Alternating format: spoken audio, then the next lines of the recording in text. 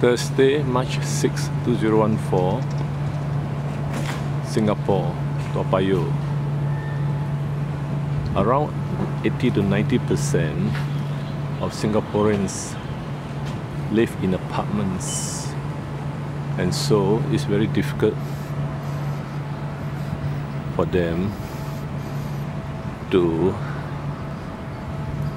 keep a large breed of dog as pet. There are regulations prohibiting large breeds of dogs being kept as pets in landed properties as well.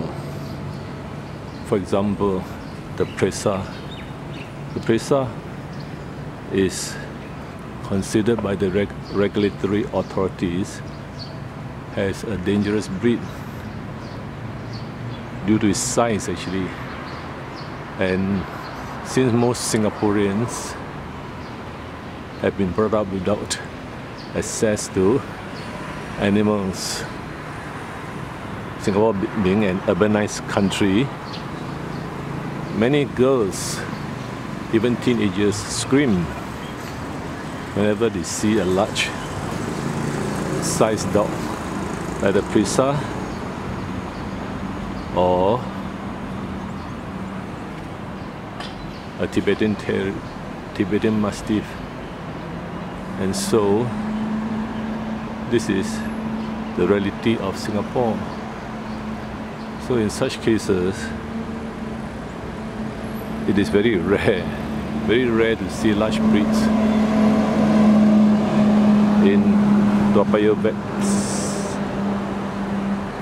which as you can see is almost 100% apartments and more apartments.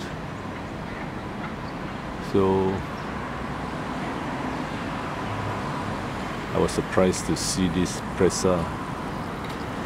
But this presa lives in a landed property, and she is 9 years old, female, and as you can see from the videos, the other videos, she's one of the gentlest breed. So never judge a dog by its size or book by its cover, as you never know. You can see all the high-rise,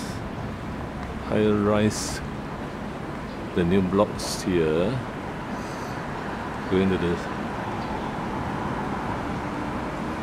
40 stories, and the others, newer ones, as compared to, this will be one of those older ones, over 40 years old or maybe 50. And the subway is just there. So this is a very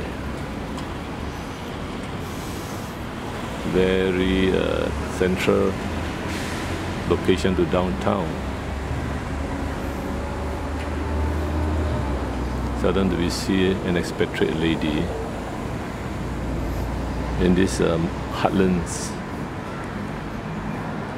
Although some Singaporeans might be dyeing the hair blonde, so you can't say that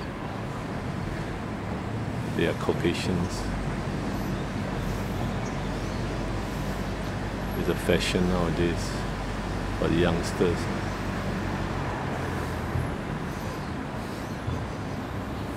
Consumerism is very high in an urbanized city. There are just too many things to buy, especially for retail therapy.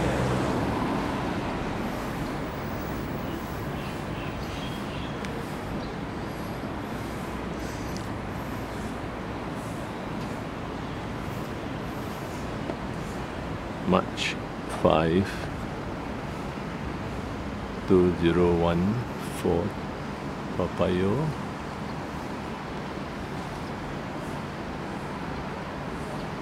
Singapore.